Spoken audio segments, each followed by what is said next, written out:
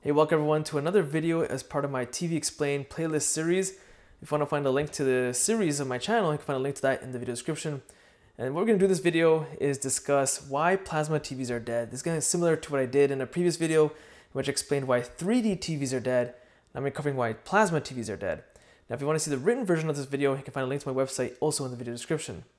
So this kind of irks a lot of people, especially those who are plasma TV enthusiasts, which are still plenty of, even though technology is kind of dead for several years. But before we discuss why plasma TVs are dead, let's discuss why they were good. Because again, there's still a huge fan base for plasma TVs. Now, one of the top reasons is refresh rate. And this is actually my personal favorite. It's what I consider as number one, is that usually with LCD and LED TVs, they tend to average between 60 Hertz to 120 Hertz, sometimes 240 Hertz refresh rate. Now, there's some gimmicky things about that you should note, is that sometimes when you see 120 Hertz refresh rate, especially from Samsung TVs, it's not actually always true. It's kind of a marketing gimmick. I could explain more information in another video in that TV series I was explaining about, in which I explain refresh rate and interpolation. A link to that video will be in the video description as well. But when it comes to plasma TVs, you truly do get a high refresh rate. They would average between 400 to 600 Hertz compared to LCD and LED, but there's still a caveat to that high refresh rate with plasma TVs. Just because you have a high refresh rate doesn't mean the picture is actually playing back in that much smooth picture, because a lot of TV shows and movies are recorded and played back at 24 to 30 frames per second. So if the video playing back has a low frames per second, having a high refresh rate doesn't actually mean it's going to be a smoother picture. That still depends on the TV technology itself, not just a refresh rate. If anyone's more interested in the difference between frames per second and refresh rate and how they kind of overlap, but they're not the same thing, let me know in the comment section. I'll make another video about that. But generally speaking, if the technology was designed well enough from the manufacturer in that plasma TV, the refresh rate would generally look better. Now, another advantage plasma TVs had over LCD and LED for the longest time were dark, deep blacks. Now, some of you might be thinking, why does that really matter? Who cares about dark black images? Well, you should care. Because anything with dark imagery, usually in a black scene, so let's say you're watching Star Wars, for example, and they kind of show a lot of space battles. Well, there's usually black scenery in the background in outer space, but the spaceships have light around them. The spaceship will look better on a plasma TV than it would on an LCD and LED TV. That's why having darker blacks really matters. Now, I might be thinking, why does this really matter? I don't really watch a lot of stuff with dark scenery and black images. You have to reconsider that statement if that's what you're thinking, because think about movies, especially the Star Wars series, Star Trek series from the past, and even the revised, rebooted version. Anything with space battles, it's usually in outer space with deep, dark blacks that makes the picture better. The DC movie series, a lot of the fight sequences are in dark scenes. The Dark Knight trilogy, because it's Batman, the Dark Knight, who's usually fighting in the dark, which makes sense. Except for the last movie. No spoilers, but you kind of think about it, Batman was majority during the day, not at nighttime. Kind of weird, right? The Dark Knight at daytime? I don't know. The day night? I don't know. Anyway, a lot of Marvel movies, a lot of the action sequences would be in dark scenery. And of course, one more strong advantage plasma had over competing technologies was viewing angles. This is one of the most important for a lot of people. So what this basically means is that it doesn't really matter which angle you're sitting at from the TV, right? If I'm sitting at this sharp angle, I'm not dead center, but the picture would look very clear for me. The problem with LCD and LEDs back then is that to get a very good picture clarity, to see things clearer with nice picture and color and contrast and all that good stuff, you usually have to sit center to the picture. The more centered you are, the better it would look. The more at an angle you are, the worse it would look. Now, plasma had a huge strong advantage to this. And you have to imagine, if you're in a tight space, or if you have a whole family sitting around a TV like an L-shaped couch or whatever you might have, having a plasma TV was a strong advantage there. Now, those are the main reasons plasma TVs were better. There are some other smaller reasons, like for example, for the longest time, plasma TV had better picture quality than LCD and LED. But now let's shift gears into why plasma TVs are no longer being manufactured and, well, kind of dead, I guess, as a produced technology, if you will. And one of the main reasons was marketing. Powerhouse companies like Samsung and LG had tremendous amount of money budgeted into marketing LCD and LED TVs. Competing manufacturers were still really focused on plasma, couldn't compete with our marketing power. Now, another marketing point, which is not intentional and it has nothing to do with Samsung and LG, or any company for that matter, was TVs displayed in stores and how they're marketed. You see, when you go to a store, stores are usually brightly lit. They want to show off products, whether it's a TV or a stereo system, whatever. Stores usually have bright lighting. Now this is the problem. Plasma TVs do not do well in brightly lit areas. They show a lot of reflection of what's in the area around you.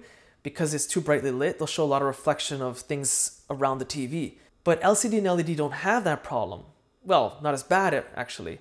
They'll still show reflection if it's too bright, but it won't be as bad as plasma. So when people go to the store and they see there's too much reflection on the plasma TV, they'll be like, yeah, the LCD and LED looks better.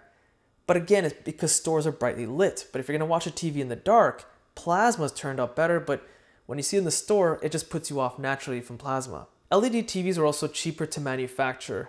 So of course, when this happens, that means that it's cost saving to manufacture these LED technology TVs. Producing plasma was much more expensive. Of course, if LED TVs are cheaper to manufacture, that cost saving goes to the store. The store is able to sell it slightly cheaper to the customer. The customer saves more money compared to plasma. So it's a cycle. Now keep in mind there's LCD, but when LEDs were starting to be introduced is around the same time a lot of countries on the western side of the globe, North America and Europe especially, were starting to encourage cost-saving technology that uses less electricity.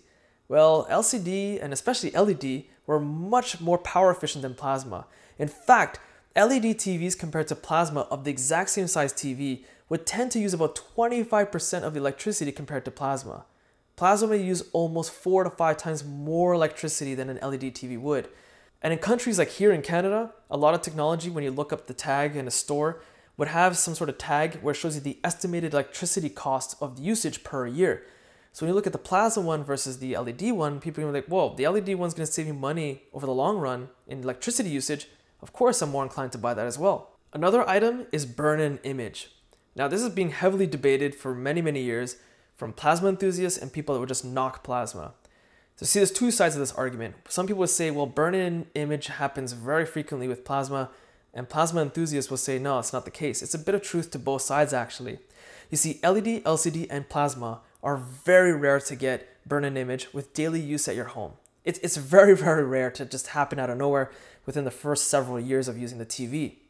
However, plasma TVs are slightly more susceptible to getting burn-in. Again, it doesn't mean it's going to happen that easily. It's just slightly more susceptible compared to LCD and LED. But plasma is weak in one regard. If you ever go to a doctor's office or if you go to a bar with huge, large screen TVs, there's like 6 or 7 of them across the bar in the restaurant area. And if they're playing news or sports news across these TVs, they tend to have the same static image playing, throughout the 12, 14 hours the restaurant's open or whatever.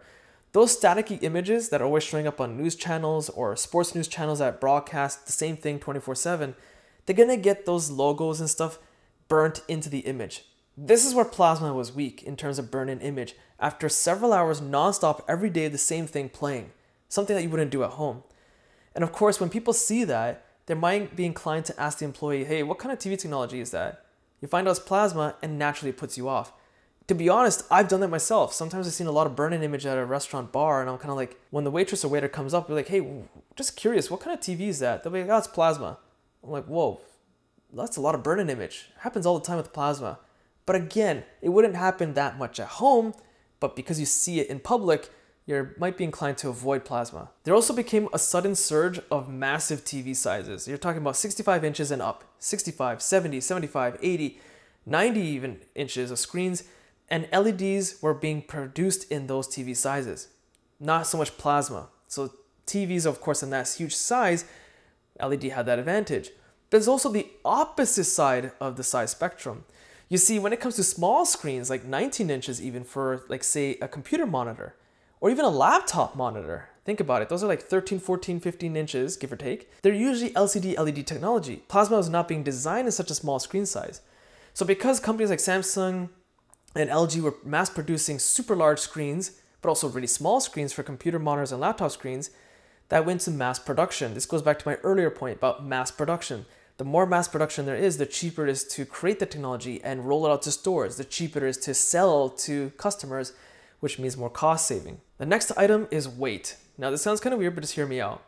As the years progress, online shopping is more and more popular, but you have to remember that when LED technology was coming out, it was getting even more popular to shop online, and LED TVs are rather light compared to plasma. Plasma's TVs are heavy.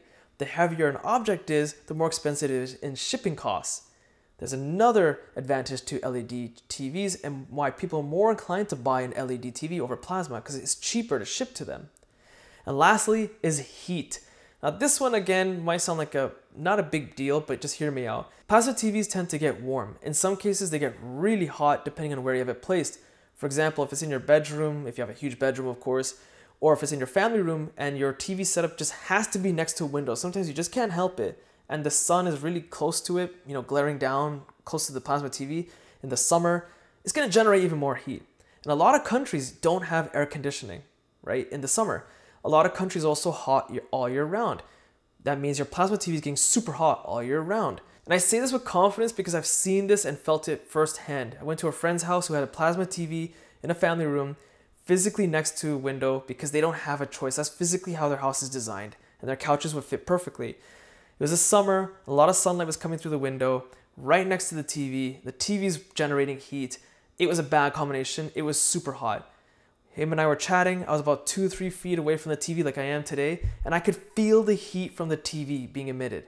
In fact, when I touched it, it was roasting hot. Like I had to let go immediately. And I told my friend, I was like, yo, any home theater wires you have on this TV, make sure it never touches it. That is a super dangerous hazard right there. I'm not exaggerating. This has really happened. And there you have it. Those are some of the top reasons why plasma TVs were strong. They were a great technology given in their field of area. But also those are the reasons why plasma TVs are dead. And of course, as strong as plasma TVs were, well, the fact is LED technology has taken over and adopted in many different ways. OLED, micro LED, QLED, and who else knows what's going to be next.